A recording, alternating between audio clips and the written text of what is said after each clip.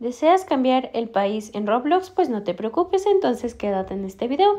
En esta ocasión básicamente te voy a enseñar entonces a cómo cambiar la ubicación en la cuenta de Roblox. Perfecto. Para ello lo primero que vamos a hacer es dirigirnos a la aplicación. Listo, una vez aquí vamos a ir a la parte inferior y vamos a dar un clic en los tres puntitos. Aquí nos van a aparecer varios recuadros, pero en esta ocasión nos vamos a ir a donde dice configuración. Listo, ahora vamos a presionar información de la cuenta.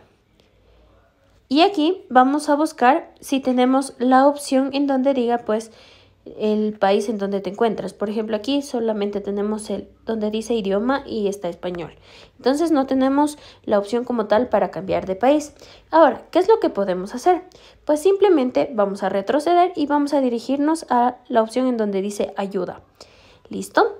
Una vez aquí, pues, mira, nos dice, necesito ayuda con mi cuenta o también facturación y tarjetas de regalo.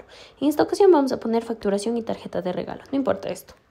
Ahora, pues, aquí vas a poder elegir cualquiera de estas opciones. En este caso vamos a poner cómo canjear y gastar las tarjetas de regalo, ¿sí? Listo, entonces vamos a dirigirnos hasta la última parte, hasta encontrar contáctanos. Mira, aquí tenemos pues el mensaje. Vamos a esperar. Listo. Y ahora aquí pues dice que ingresemos nuestra fecha de cumpleaños. Sí, entonces vamos a ponerla. Vamos a dar un clic en siguiente y listo. Aquí pues ya tenemos que llenar nuestros datos, por ejemplo, el nombre, la dirección del correo electrónico, etc. Y aquí en la parte inferior dice en qué dispositivo ocurre el problema. Aquí, bueno, también tenemos que elegir nuestro dispositivo. Y listo, aquí vamos a poner cualquier categoría, por ejemplo, tarjeta de regalo, no sé. Y en el mensaje aquí es lo importante.